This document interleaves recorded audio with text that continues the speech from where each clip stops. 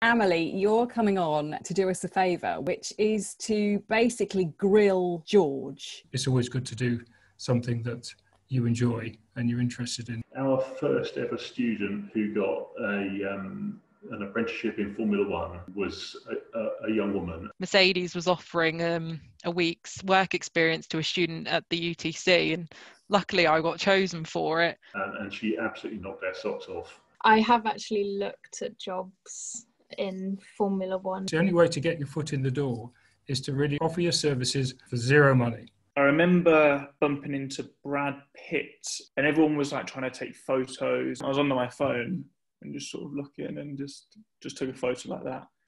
Awesome. That's really cool. Go with your passion. You know, in life, you've always got to give it 110%.